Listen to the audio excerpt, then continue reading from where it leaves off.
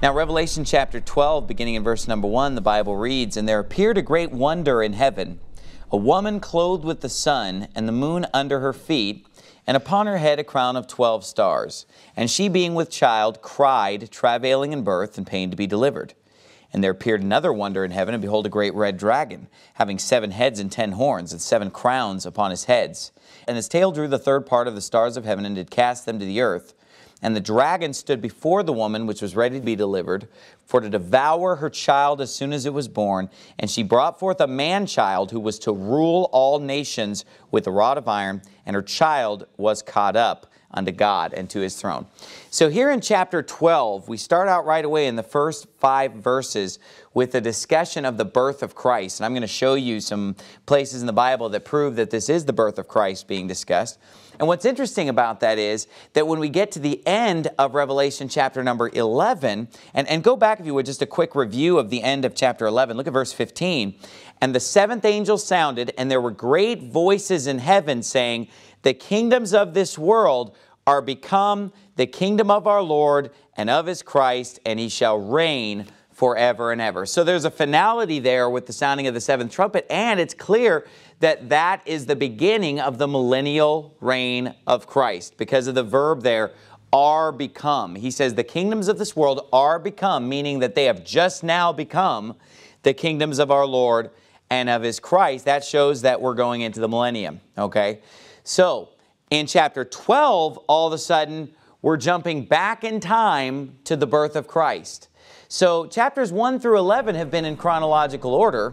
At the end of chapter 11, we have a finality with the sounding of the 7th trumpet. We're ready for the millennium to begin, the millennial reign of Christ. Then in chapter 12, all of a sudden, we jump back in time, and we're at the birth of Christ. And basically what's going to happen now is that from chapter 12 onward, we're going to tell the whole story all over again of everything that we saw in chapters 1 through 11. We're going to see the tribulation all over again. We're going to see the rapture once again. We're going to see God pour out his wrath once again. And so the book of Revelation is in chronological order, but you have to split it in half. Chapters 1 through 11 are in chronological order. Chapters 12 through 22 are in chronological order. Now let me prove to you that the 7th trumpet sounding is the end of God pouring out his wrath and the beginning of the millennial reign of Jesus Christ. Because some people don't believe that. They believe that the vials come after the trumpets. They believe that, the trumpet judgments take place and then the vials come after. But go to Revelation chapter 16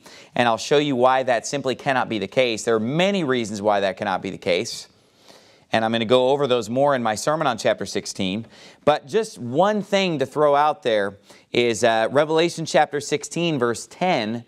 This is the 5th vial. It says, "And the 5th angel poured out his vial upon the seat of the beast, and his kingdom was full of darkness, and they gnawed their tongues for pain." So whose kingdom was full of darkness when the 5th vial was poured out? It says that the vial was poured out upon the seat of the beast, and his kingdom was full of darkness. The beast's kingdom is full of darkness with the outpouring of the 5th vial. Well, what does it say at the 7th trumpet? The kingdoms of this world are become the kingdoms of our Lord and of his Christ, and he shall reign forever and ever, which proves that the 5th vial comes before the 7th trumpet because of the fact that the trumpets and the vials are happening concurrently or at the same time. Basically, the way it goes is the first trumpet sounds, then the first vial is poured out, second trumpet, second vial, third trumpet, third vial, fourth trumpet, fourth vial, fifth trumpet, fifth vial, sixth trumpet, sixth vial, 7th trumpet and 7th vial take place at the same time. And I'm going to go over that in great detail in chapter 16. But right there is the evidence, or one of the many pieces of evidence, that the book of Revelation breaks down in this way. Now, it's interesting because when we start out the book of Revelation in chapter 1, we're in the 1st century AD because John is on the Isle of Patmos and he's speaking to these 7 churches that are in the 1st century AD. Then he's transported up to heaven to see the things which shall be hereafter, and he begins to see future events of the tribulation, of God's wrath being poured out. Well, chapter 12 starts out really in the same place in the sense that it's the same century because chapter 12 starts out in the 1st century AD. just like chapter 1 did, because the birth of Christ is what is discussed. Then we go into the tribulation, God's wrath, etc.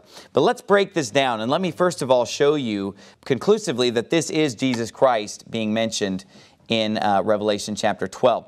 It says in verse 1, there appeared a great wonder in heaven, a woman clothed with the sun and the moon under her feet, and upon her head a crown of 12 stars. And we're going to talk about the identity of the woman in a moment. But look at verse 2. And she being with child means pregnant, she being with child cried, travailing in birth and pained to be delivered. And there appeared another wonder in heaven, and behold, a great red dragon, having 7 heads and 10 horns, and 7 crowns upon his heads. And his tail drew the third part of the stars of heaven, and did cast them to the earth. And the dragon stood before the woman, which was ready to be delivered, watch this, for to devour her child as soon as it was born. Now, how does that relate to the birth of Christ? The dragon, or Satan, as he's identified later in the chapter, is ready to devour this child as soon as this child is born. Well, do you remember when Jesus Christ was born and King Herod wanted to kill Jesus Christ? And obviously King Herod was Satan's minion. He was a very evil, very wicked man, and he wanted to slay the Lord Jesus Christ. And so he tells the wise men, when they're sent to go find the baby Jesus, he says, go and search diligently for the young child, and when you have found him, bring me word again that I may come and worship him also. He had no intention of worshiping Jesus Christ. He wanted to go and kill Jesus Christ. Well, the 3 wise men were warned of God in a dream that they should not return to Herod, and they went back to their own country another way. Then Herod, when he saw that he was mocked of the wise men, he sent forth and slew all the children that were in Bethlehem and all the coasts thereof, from 2 years old and under. And so this was a very wicked man that just murdered a whole slew of innocent little children 2 years old and under. But what was his goal? To kill the Lord Jesus Christ. Now, how did Jesus Christ escape that death if all the children under 2 years old were slain? Well, an angel of God appeared to Joseph in a dream and warned him to arise and take the young child and his mother by night and to depart into Egypt and to remain there until the death of Herod. So Jesus, as a little baby, was brought to the land of Egypt and remained there until the death of Herod, and then his whole family returned and they came and dwelt in Nazareth. So that fits in perfectly with Revelation 12:4 about the dragon seeking to devour the child as soon as it's born. Verse 5, and she brought forth a man-child who was to rule all nations with a rod of iron. Obviously, this is a reference to Jesus Christ. In Psalm chapter 2, verse 8, the Bible says, ask of me, and I shall give thee the heathen for thine inheritance, and the uttermost parts of the earth for thy possession. Thou shalt break them with the rod of iron. Thou shalt dash them in pieces like a potter's vessel. The context of that chapter is, thou art my son, this day have I begotten thee, which is quoted about the Lord Jesus Christ in Acts 13 and elsewhere. And so Psalm 2 is a prophecy about Jesus Christ ruling the nations and breaking them with a rod of iron. Then in Revelation 19, verse 15, when the Bible talks about Jesus Christ returning on a white horse for the battle of Armageddon, the Bible reads, and out of his mouth goeth a sharp sword, that with it he should smite the nations, watch this, and he shall rule them with a rod of iron. And he treadeth the winepress of the fierceness and wrath of Almighty God. So Jesus Christ is described in both the Old Testament and in the New Testament as ruling all nations with a rod of iron. So the man-child can be none other than Jesus Christ, the child who's born to rule all nations with a rod of iron. And then it says at the end of verse 5, and her child was caught up unto God and to his throne. This is referring to the ascension of Jesus Christ. Remember in Acts chapter 1, he ascended up to heaven and a cloud received him out of their sight. And the Bible says that at this time he is seated at the right hand of the Father. So he was caught up unto God and to his throne, and he'll come again to judge the quick and the dead.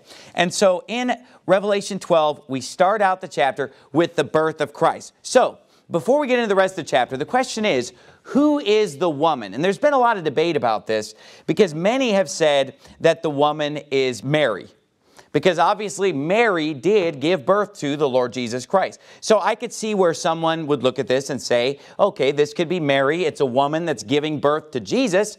That makes sense, okay? Others have said that the woman represents the nation of Israel. Go back to Genesis chapter number 37, and I'll show you why people believe that this is the nation of Israel being pictured by the woman. And really, I've scoured the Bible on this subject, man. I have studied every part of the Bible looking for clues on this subject, and I feel that I've left no stone unturned. This is really the only piece of evidence that I could really find to state that this could be Israel being referred to.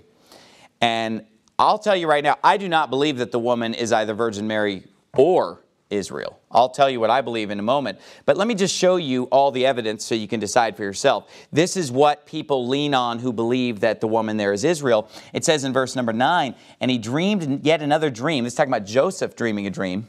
And told it his brethren and said, Behold, I have dreamed a dream more, and behold, the sun and the moon and the 11 stars made obeisance to me. And he told it to his father and to his brethren, and his father rebuked him and said unto him, What is this dream that thou hast dreamed? Shall I and thy mother and thy brethren indeed come to bow down ourselves to thee to the earth? And his brethren envied him, but his father observed the saying. So right there, basically Joseph is having a dream about his father. And who's his father? Jacob, who was later renamed Israel. So his father and his mother and his 11 brethren are worshiping him, but they are seen in the dream as basically the sun, moon, and 11 stars. So because of that dream that Joseph had, people will often look at Revelation chapter 12 and they see a woman clothed with the sun, the moon under her feet, and upon her head a crown of 12 stars. And they connect that with Genesis 37, and they say this is the nation of Israel being referred to. And it's not a bad theory. I mean, I can see where they're coming from. There is some support for it. But honestly, I do not believe it for 1 second. And the more that I study this and the more that I've looked at this, the more it becomes clear to me that that is not the proper interpretation of this passage. Let me explain to you a lot of the reasons why. First of all, jump down, if you would, to verse 13 of Revelation chapter 12.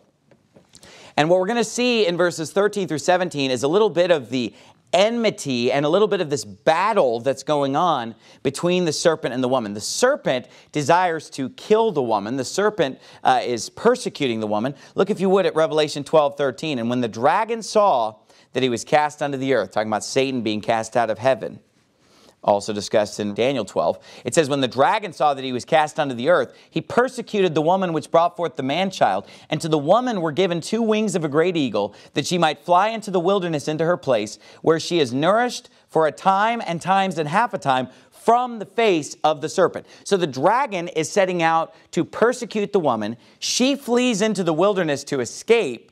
And it says that she is nourished from the face of the serpent. So notice how the term dragon and serpent are being used interchangeably. Then it says in verse 15, and the serpent cast out of his mouth water as a flood after the woman, that he might cause her to be carried away of the flood. And the earth helped the woman, and the earth opened her mouth and swallowed up the flood which the dragon cast out of his mouth. And the dragon was wroth with the woman, and went to make war with the remnant of her seed, which keep the commandments of God, and have the testimony of Jesus Christ. So what we see here is that the serpent is trying to destroy the woman. And the woman escapes. So because the woman escapes into the wilderness and is out of his reach, he sends water as a flood out of his mouth after the woman, that he might cause her to be carried away of the flood. But the earth helps the woman. The earth opens her mouth and swallows up the flood, which the dragon cast out of his mouth. And then at the end of the chapter there in verse 17, it says, the dragon was wroth with the woman, angry with the woman, it says, and went to make war with the remnant of her seed, which keep the commandments of God and have the testimony of Jesus Christ. So, go back to Genesis chapter 3. And I believe that what you're going to see in Genesis chapter 3 is a much stronger correlation with what we see in Revelation 12 than Joseph's dream. And I'm going to show you a few reasons why this is such a stronger correlation, why this makes so much more sense. In Genesis chapter 3, verse 14, the Bible reads, and the Lord God said unto the serpent, because thou hast done this, thou art cursed above all cattle, and above every beast of the field. Upon thy belly shalt thou go, and dust shalt thou eat all the days of thy life. This is when God is judging the serpent after the serpent has beguiled Eve and caused her to sin, who then in turn got Adam to sin. It says in verse 15, and I will put enmity between thee and the woman. So who's he putting enmity between there? Who is the thee in that verse? The serpent, right? Because he says, I'll put enmity between thee and the woman. So he's saying, I'm going to put enmity between the serpent and the woman, and between thy seed and her seed. So he's putting enmity between the seed of the serpent and the seed of the woman. And it says in verse 15 there, it shall bruise thy head, and thou shalt bruise his heel.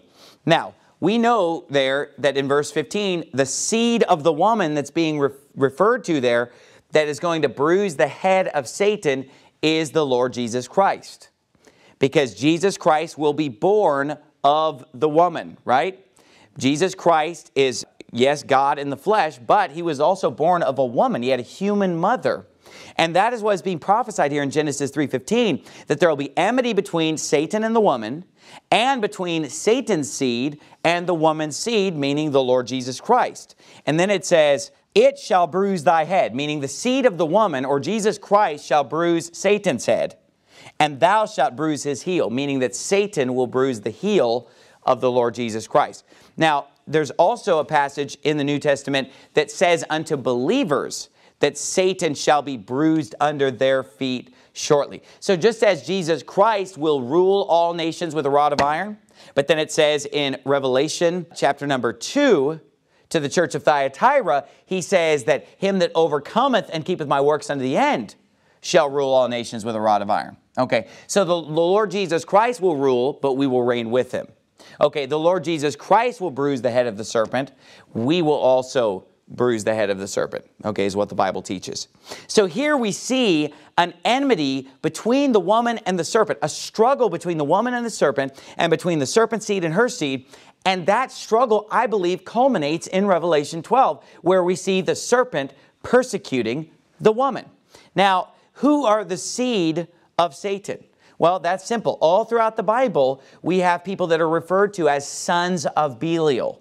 Or in the Bible, in the New Testament, where Jesus looked at the Pharisees and said, you are of your father, the devil. The Bible talks about those that are twice dead, without fruit, plucked up by the roots. The Bible talks about making people twofold more the child of hell as yourself. The Bible teaches that people who are sons of the devil, or for example, the parable of the wheat and the tares. Remember, the tares are the children of the wicked one. All throughout the Old Testament, the sons of Belial. Belial is related to the word Baal, Beelzebub, Baal, Beelzebub, Belial. These are all the same person, Satan. And so these are the children of the wicked one, or what we would call reprobates. Okay? And so these reprobates are the children of Satan. There is enmity between them and the Lord Jesus Christ. There's enmity between Jesus Christ and the devil. There's enmity between the woman and the serpent. And when we see in Revelation 12, the serpent persecuting the woman, I believe that ties in perfectly with Genesis chapter 3, where we see the enmity between the serpent and the woman. You say, well, what does that mean? Who is the woman? Well, if we were to put a name on the woman, it would not be the Virgin Mary, and here's why. Because when the devil goes to persecute the woman, it's when he's cast out of heaven.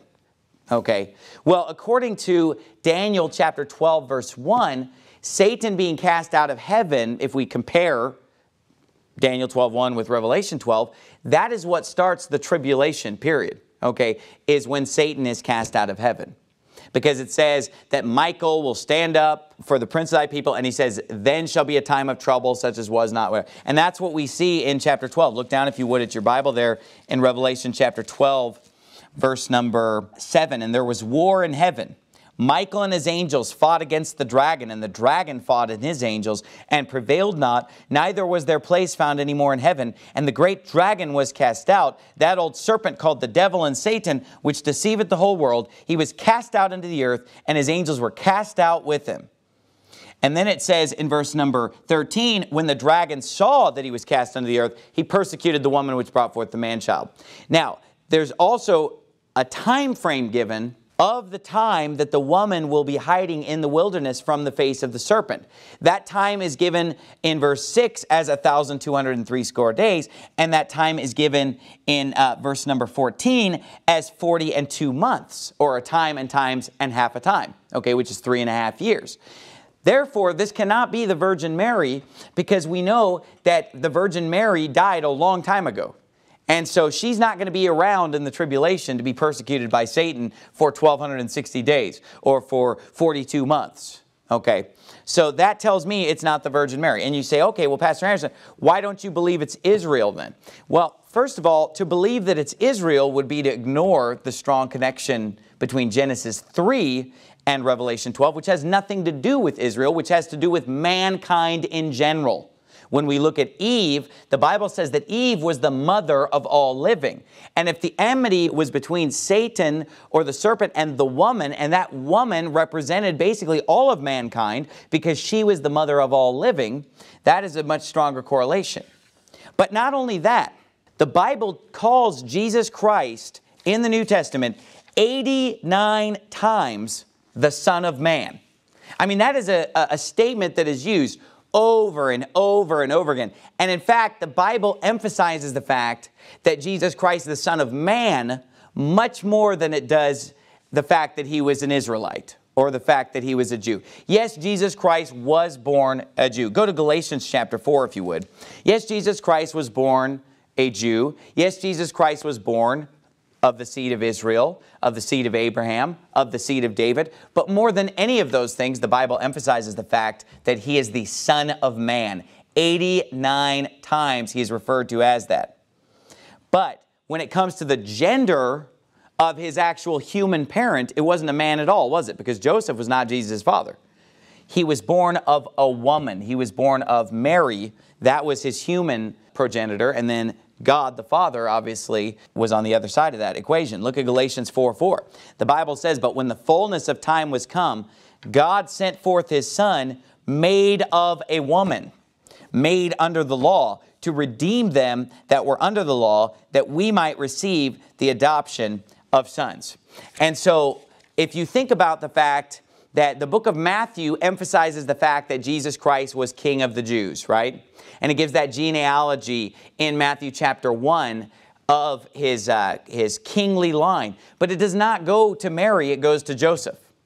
So it had nothing to do with his physical nativity, because it was just Joseph who was his stepfather, who was descended from David, Solomon, Rehoboam, and all the kings of Judah.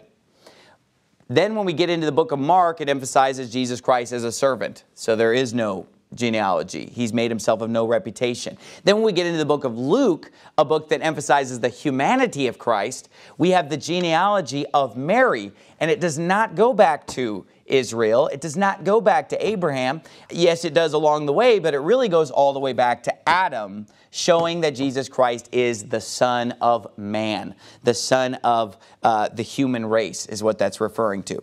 Now, we've got two theories. I've articulated why I believe that the woman is basically Eve, representing all of mankind, because she is the woman who is the mother of all living. I showed you that connection between Genesis 3 and Revelation 12. But then there's also another theory that I told you that said that there are people who believe that the woman is Israel. Okay, now we have those two theories in front of us. Let's see which of those theories lines up with the events of the book of Revelation, the way that they actually play out.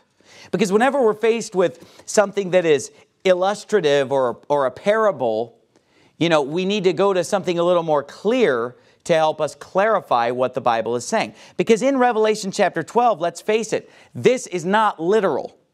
I mean, I don't think that anyone would disagree with the fact that Revelation 12 is not a literal passage. Yes, John literally saw this, but these things are symbolic. Because of the fact that the Bible says in verse 1, there appeared a great wonder in heaven, a woman clothed with the sun. Okay, we obviously know that a woman literally could not wear the sun. That is figurative. The moon under her feet. Obviously, this is symbolic. Okay, upon her head a crown of 12 stars. Again, that is symbolic.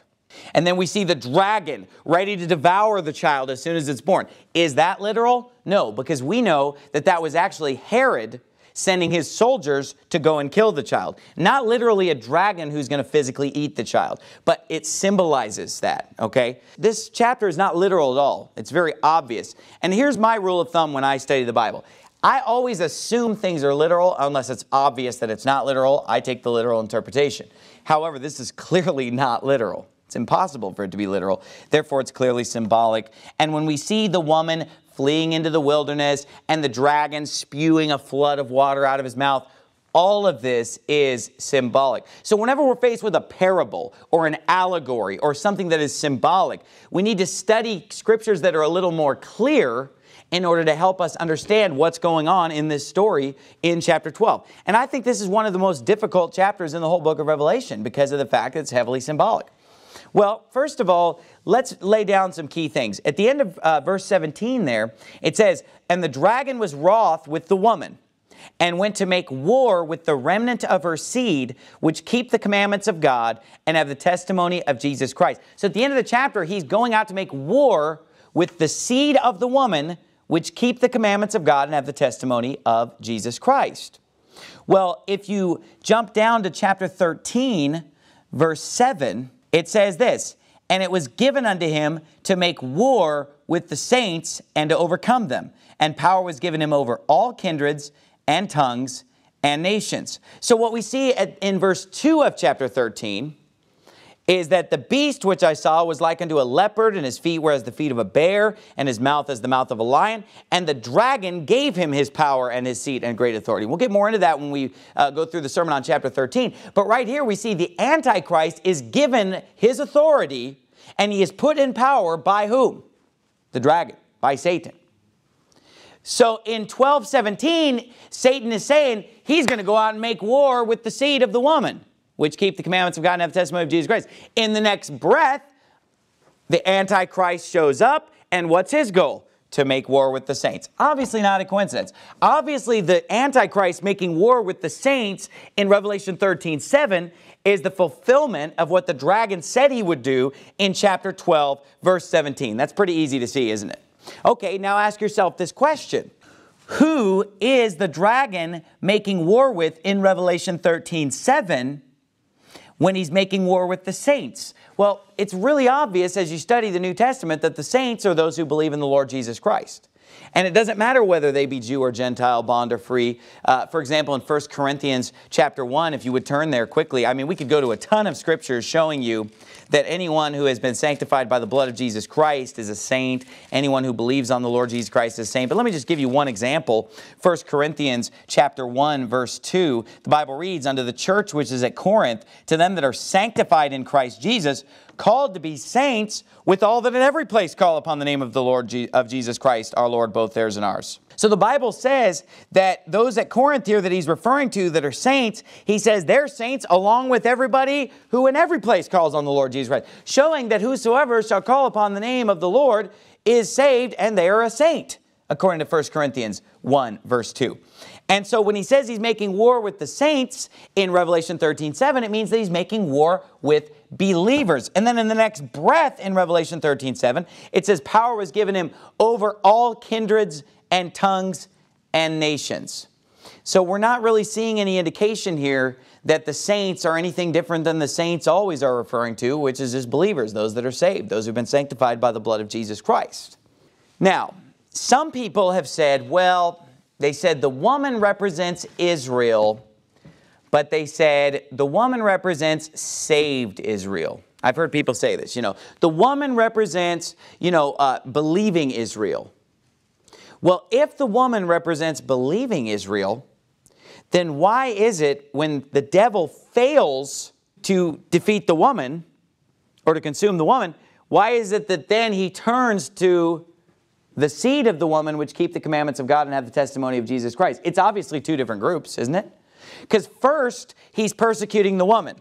And for 1,260 days, she is basically protected from Satan's attack. He sends the flood. The earth helps the woman, swallows up the flood. So because he is angry at failing to devour the woman or to kill the woman, he then decides, well, if I can't defeat the woman, I'm going to go after her seed instead, which keep the commandments of God and have the testimony of Jesus Christ. So in Revelation chapter 12, first you see him persecuting the woman, and then when he fails to accomplish that, he goes out to devour her seed, which keep the commandments of God and have the testimony of Jesus Christ. Therefore, if the woman represents those that are saved, or those that keep the commandments of God and have the testimony of Jesus Christ, that would not make any sense, because why is it a separate group when he goes after the saved? Do you see what I mean by that? Because in chapter 17, or chapter 12, verse 17, he switches to going after the ones who are saved and keep the commandments of God and have the testimony of Jesus Christ. Initially, he's just going after the woman in general. Now, when is this taking place? Well, remember, the chronology starts over in chapter 12 with the birth of Christ. So when we're talking about the 1260 days and the times, and half a times in Revelation chapter 12, we are not talking about the second half of Daniel's 70th week. We are talking about the first half of Daniel's 70th week. And the reason that that is made obvious is that the devil seeks to persecute the woman during the time that she's fleeing into the wilderness for 3.5 years or 1260 days, right? When he fails to accomplish that, then he goes to make war with the saints. Then in chapter 13, we start out the chapter with the Antichrist being placed into total power, receiving the deadly wound. His deadly wound is healed, and then an image is made unto the beast, and anyone who will not worship the image is killed. And that image is, of course, the abomination of desolation. And so when we get to chapter 13, we're dealing with the abomination of desolation, which initiates great persecution or great tribulation of God's people, of the saints. So therefore, if the persecution of those who keep the commandments of God and have the testimony of Jesus Christ, who are the saints, takes place after the abomination of desolation, which is the midpoint, meaning that that intense persecution takes place in the second half of Daniel's 70th week, right after the midpoint, then that means that the woman is being persecuted in the first half. Is everybody following what I'm saying? The first half is that 1260 days, which makes perfect sense, because the first half of Daniel's 70th week is 1260 days, as can be demonstrated elsewhere. And so, who is the devil persecuting for the first half of Daniel's 70th week? That will tell us who the woman is, right? Because if we can ascertain from this that the woman is being persecuted in the first half, because when he fails to accomplish that, then he goes after the seed, then he makes war with the saints, then the abomination of desolation is set up, which causes the intense persecution of God's people that we read about in Revelation 13, where anyone who will not worship the beast will be killed. And don't tell me believers are not going to be being killed en masse, because there's going to be a great multitude of those that are beheaded appearing in heaven. And it's saying, hey, they didn't take the mark of the beast. And consequently, they were beheaded for the cause of Christ. And they lived and reigned with Christ 1,000 years. So, if we have a parable and we're having trouble with the interpretation and we're saying, okay, the woman, is it Israel or is it Eve representing all of mankind? Because Jesus is the Son of Man and Jesus was born of a woman. Well, first of all, another piece of evidence on the side of it being Eve is that Israel is a man. Israel's not even a woman. I mean, Eve is a woman. Israel is a man. And you say, well, but the whole nation is often referred to as a woman. Oh, really? Where? The nation of Israel is often referred to as a woman, often referred to in the female gender. Where? Now, I know that you might point to passages in Jeremiah and Ezekiel, and I'm not saying it's there, I'm just saying I don't see it. I mean, if it's that often, where's it at? And I'm not saying it isn't there, you know, I don't know everything, but I haven't seen it. I mean, I've seen a lot of times in Jeremiah and Ezekiel where God referred to the nation of Judah as a woman, where he used a parable about divorcing, you know, the nation of Judah, and referring to the nation of Israel, meaning only the 10 tribes, and Judah as being sisters, you know, just for a parable and for an illustration. But really, you know, Israel is a man in the Bible. And you know, Jesus is not often called the Son of Israel, but he is very often called the Son of Man. And he was born of a woman, being Mary. But basically, you know, if you really look at it, he came from Eve, because she's the mother of all living. Therefore, she's the mother of Jesus Christ as well. But if we don't know who the woman is, and we've got two theories, the Mary theory goes out the window pretty fast, okay? But if we've got two theories, okay, nation of Israel, or we've got you know, just all of mankind. Basically, Eve is the woman, representing just the human race in general. Let's compare the events that we know about the first half of Daniel's 70th week, and let's compare them to those two different theories. Okay, well, what do we know about the first half of Daniel's 70th week? Isn't the first thing that happens the first 4 seals? And what is the first seal? The Antichrist goes forth conquering and to conquer. What's the second seal? The Bible says that another horse went out which was red, and power was given to him that sat thereon to take peace from the earth, and that they should kill one another, and there was given unto him a great sword. So the events of the second seal are that peace is taken from the earth, and that the whole world is at war and killing one another. Now, does that sound like a persecution directed at Israel or at mankind in general? I mean, who is suffering? Just think about it this way. Who is suffering from the events of the first and second seal? The nation of Israel or mankind? Mankind, clearly. Okay, what about the third seal? When the third seal is opened, it says that there went out a black horse. He that sat on him had a pair of balances in his hand. And I heard a voice in the midst of the four beasts say, a measure of wheat for a penny, and 3 measures of barley for a penny, and see thou hurt not the oil and the wine. Referring to very high food prices. And I talked about that in chapter 6. And so, are very high food prices and famines something that sounds like it's only directed at the nation of Israel? Or does it sound like it's directed at mankind in general? Okay, what about the events? And just flip back to Revelation 6 quickly. Look at the events of the fourth seal. It says in chapter 6, verse number 7, and when he had opened the fourth seal, I heard the voice of the fourth beast say, come and see. And I looked, and behold, a pale horse, and his name that sat on him was Death, and hell followed with him, and power was given unto them over the fourth part of the earth, to kill with sword, and with hunger, and with death, and with the beasts of the earth. Now look, does Israel take up the fourth part of the earth? Absolutely not. So who does it look like the events of the fourth seal are directed at? Does it look like it's an attack on Israel, or does it look like it's an attack on mankind? Clearly mankind. I mean, isn't it simple? Now, the attack on Israel takes place in the second half of Daniel's 70th week.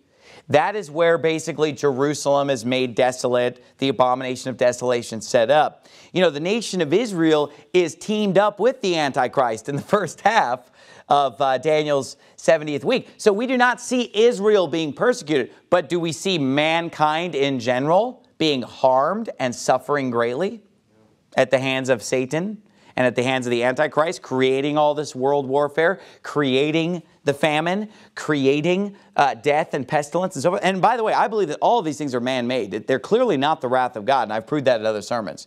These are engineered in order to put the Antichrist in power, because it takes a crisis, you know, in order to put a world government like that in. And the crisis is created with those first 4 seals. And when we go to the book of Matthew 24, Jesus talks about the same things. He talks about false Christ, false prophets. Then he talks about warfare, rumors of wars, nation rising against nation. He talks about famine. He talks about pestilence. And he says all these things are the beginning of sorrows.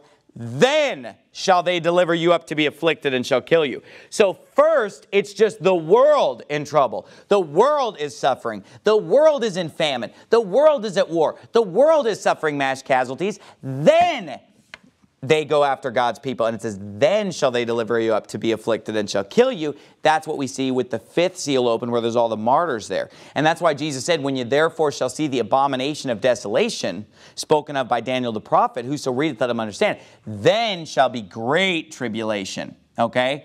And that's when God's people are going to be killed en masse. And so this is the order that it goes in. You've got the first 4 seals, right? Then they deliver you up to be afflicted and kill you, abomination of desolation. And then with that's the 5th seal. And then when the 6th seal opens, you've got the sun and moon darkened, Christ comes in the clouds, and he gathers the elect with the great sound of a trumpet. If the 1260 days are referring to the first half of the week, it makes a lot more sense to believe that all of mankind is represented by the woman, which is Eve, because Jesus was born of a woman. Because look, when he fails to destroy the woman, then he goes after the remnant of her seed, which keep the commandments of God and have the testimony of Jesus Christ. Well, if the woman represents all of humanity, because it's Eve, then it makes sense. He's attacking everyone for 1260 days. Then he goes after the remnant of her seed, which keep the commandments of God and have the testimony of Jesus Christ. That's the saved that he's going after. in the second half of the week. And thank God that time is cut short. He does not dominate against the saints for the entire second half, because it's cut short by the coming of Jesus Christ in the clouds just a few months into the second half of Daniel's 70th week. Now, let's look at some more details of chapter 12 here. Who is the woman? If we say it's mankind, well, let's look at how Satan finally tries to destroy the woman. Because first he tries to persecute her, but she escapes into the wilderness, right? So what does he do when she escapes? It says in verse number 15, and the serpent cast out of his mouth water as a flood after the woman, that he might cause her to be carried away of the flood. So what is the devil's goal here in verse 15? He wants the woman to be drowned. So he sends a flood out of his mouth that he might cause the woman to be carried away of the flood. Now, is this a literal flood? You know, it's hard to say when you're looking at parables. Go back to Daniel chapter 7 if you would. And you say, well, Pastor Anderson, you've got this sermon completely all wrong, because, you know, Revelation 12 is about the second half of Daniel's 70th week. You know, it just doesn't make any sense, my friend, because it's not until after he fails to defeat the woman that he goes after the seed. And that's when the Antichrist is put in power. I mean, to believe that Revelation 12 is about the second half, you're basically saying that chapter 13 comes before chapter 12. You know, and you're basically throwing the whole thing out of whack, okay, when it's in a nice chronological order the way it sits in the Bible, okay. But it says in Daniel chapter number 9 is where I actually want to be. The Bible says in verse 24, 70 weeks are determined upon thy people and upon thy holy city to finish the transgression and to make an end of sins and to make reconciliation for iniquity and to bring in everlasting righteousness and to seal up the vision and prophecy and to anoint the most holy.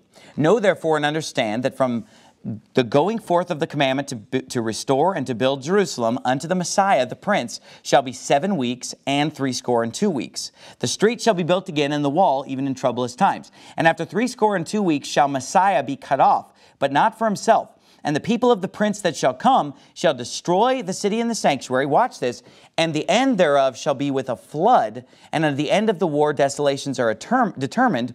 And he shall confirm the covenant with many for 1 week. And in the midst of the week, he shall cause the sacrifice and the oblation to cease. And for the overspreading of abominations, he shall make it desolate even until the consummation. And that determined shall be poured upon the desolate. Now, I'm not going to pretend to understand all of the implications here with verses 26 and 27, but I will say this. I find it very interesting that at the end of verse 26, there is a flood mentioned right before the mention of the desolations, which is referring to the abomination of desolation brought up in the next verse. I find that very interesting that at the end of verse 26, it says, the end thereof shall be with a flood.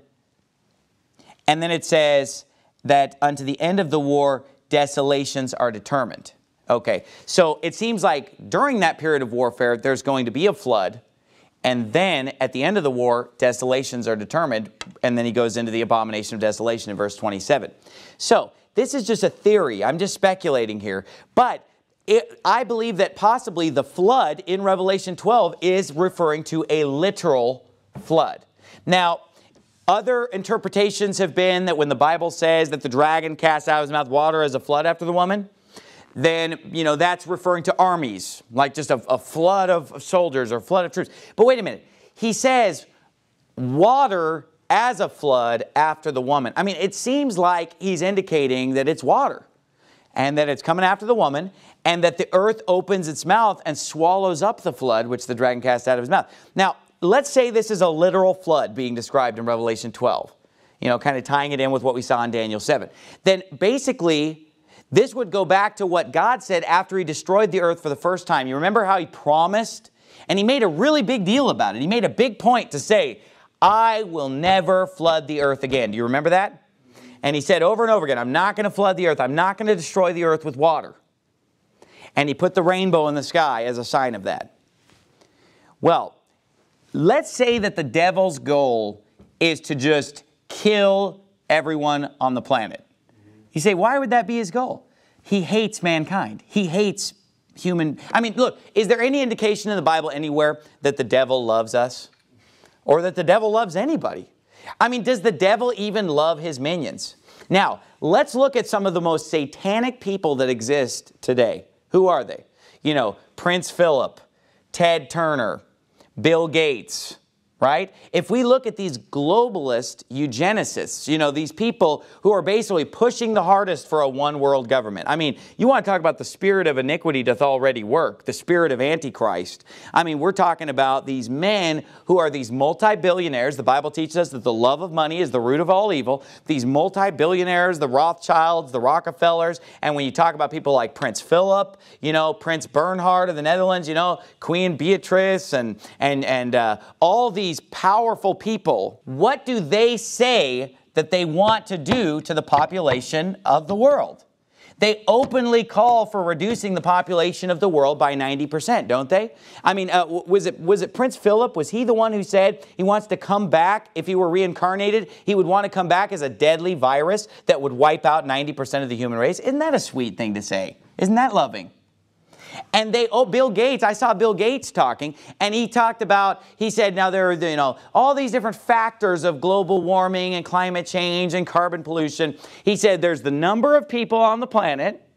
He said there's, you know, how much stuff they're using, and, you know, he had some other factors. And he said, you know, one of these numbers is going to have to go down as close to zero as we can get it.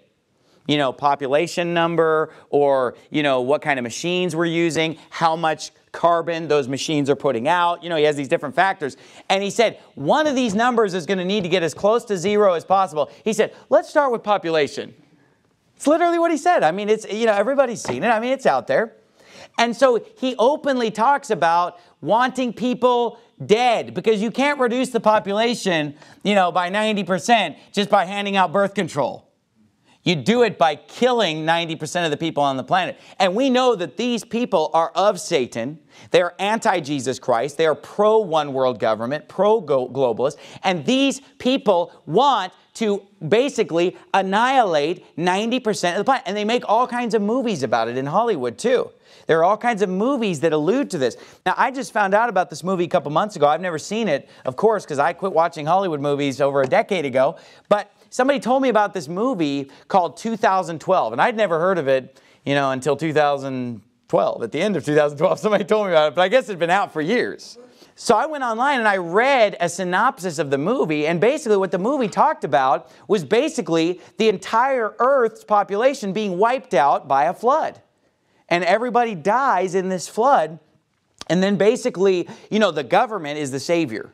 Because the government, they build these arks like Noah's Ark, but they build these high-tech arks just for certain people to survive. And guess who survives? The billionaires, the politicians, the elites, okay? They get to survive in these arks that the government built just for them, didn't warn anybody, didn't tell anybody else on the earth. And again, if I'm getting it wrong, I'm sorry, I read the synopsis online, okay? But anyway, you know, they're saying, you know, we're going to build these arks just so that the most important people can survive. And basically, like in this, at the end of this movie, like 99% of the earth's population is wiped out. But it's a really happy ending.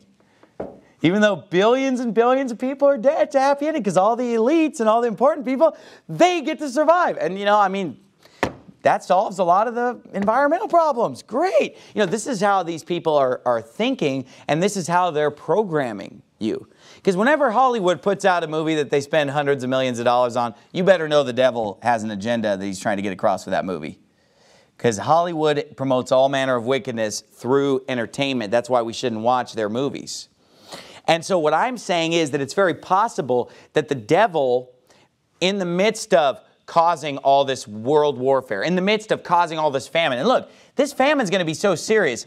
We're not just talking about, oh, people are hungry. No, people are going to be dying en masse of starvation. I mean, we're talking millions dying.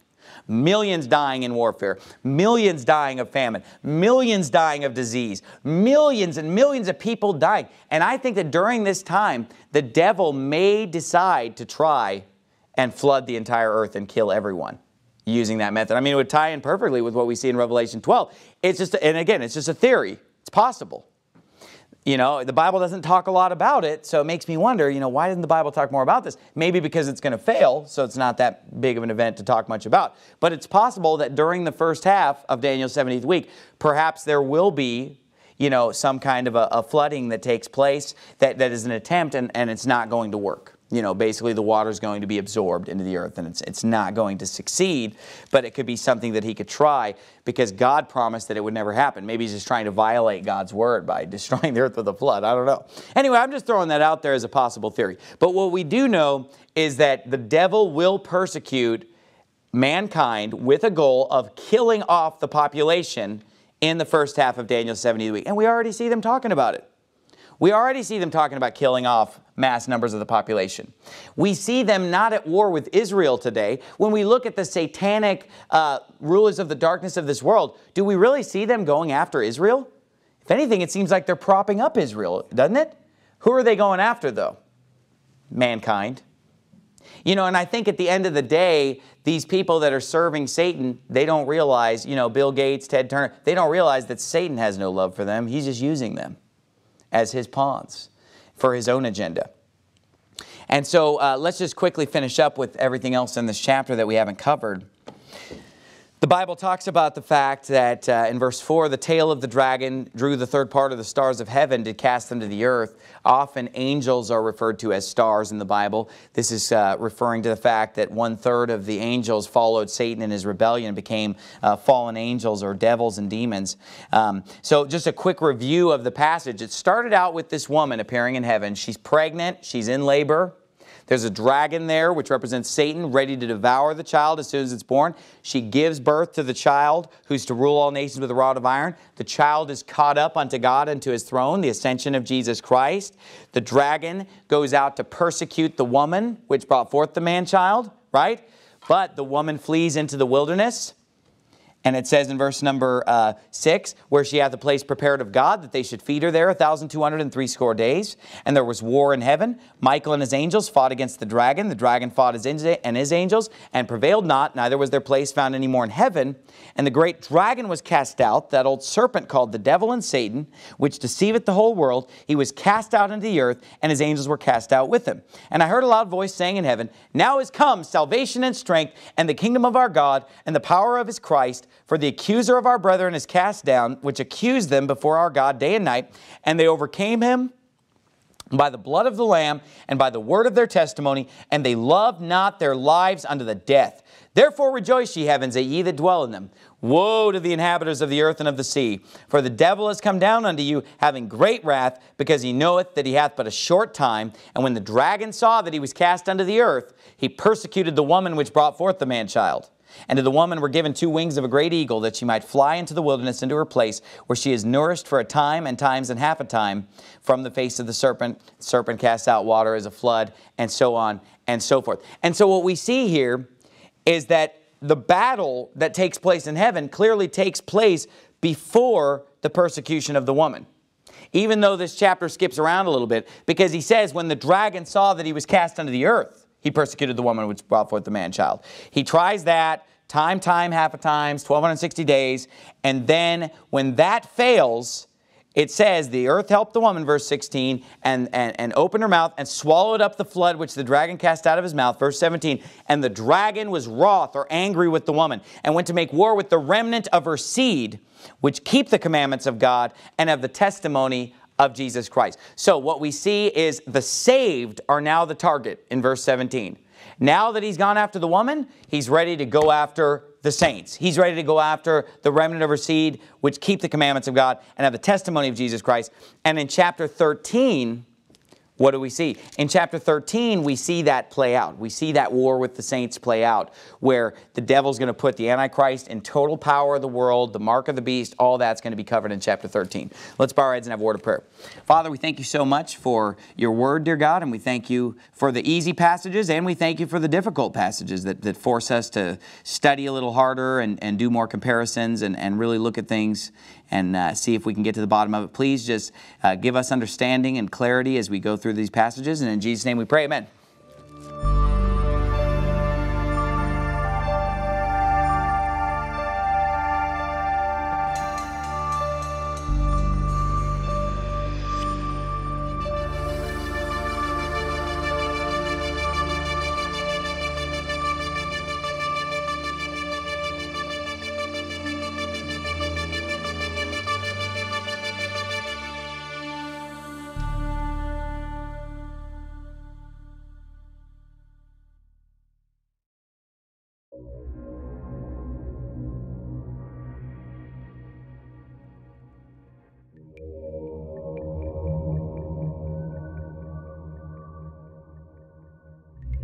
wanted to leave a history behind on what happened to me and some of the co-workers here in this county. And it kind of gives the inside look at a phosphate plant, mainly the chemical plant where phosphoric acid is made.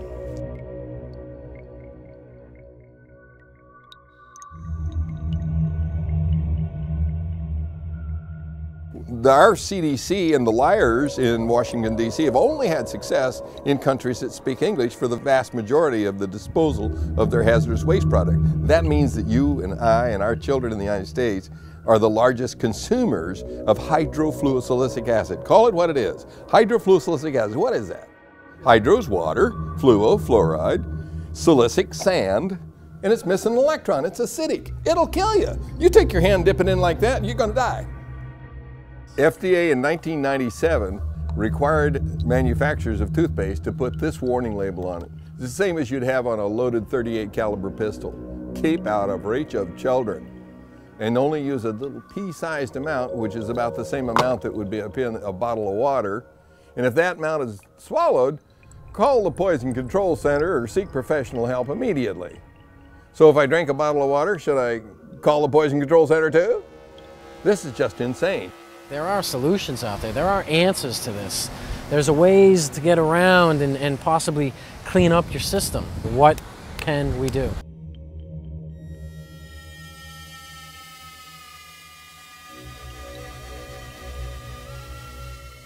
I really wish this project the greatest success. People need to hear this message from all of those that you've interviewed. This is powerful information. I imagine that in 50 years, people will be watching this. And they'll look back and say, there were some filmmakers who did know what they were covering, who weren't willing to just sell out and do some explosions and on-screen sex and this and that. They actually had a message for humanity. That's what you guys are doing.